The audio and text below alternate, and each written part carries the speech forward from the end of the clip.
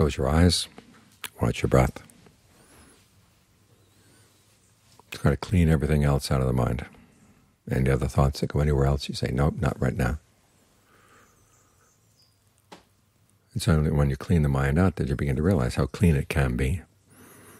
Otherwise, it's like a place that never gets swept. Dust builds up, builds up, builds up, and you don't notice it at first. And then you just take for granted that, well, that's the way it's got to be. It's got to be dusty. But it doesn't. Greed, aversion, and delusion are visitors in the mind. They're not lords of the mind, although sometimes we let them take over. But they should be just visitors at the best. In other words, when you don't want them, you can put them out.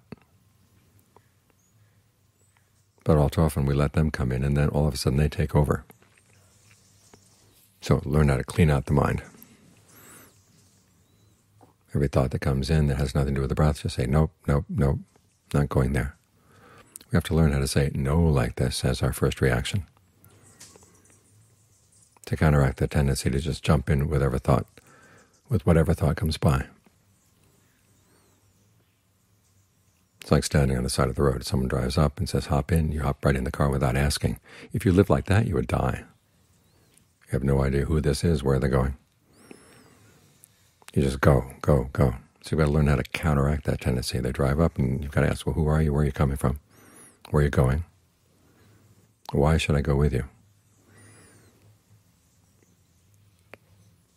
And as part of the concentration, we learn to say no as our first reaction to anything that comes up.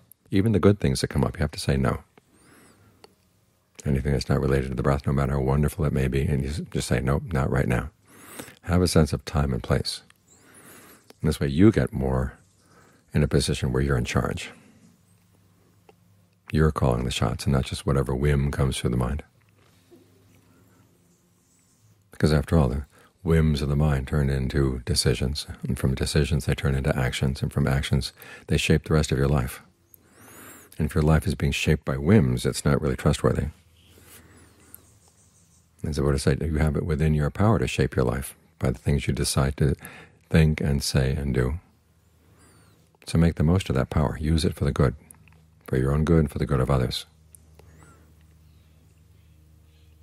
That way when someone comes up and it really is worth going with them, you go because you know who they are, you know where they're going, and you know you're going to be able to come back safely.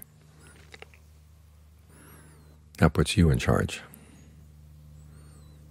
After all, this is your life. You wanted to be born. Nobody hired you to be born. But that doesn't mean you just do what you feel like doing. It means that you have this one opportunity to try to make the most of it, because it's not going to be here all the time. So while you do have the opportunity, make the best decisions you can. And learning how to train the mind like this so that it stays where you want it to stay and it goes where you want it to go. That's a major step in gaining some control over your own life.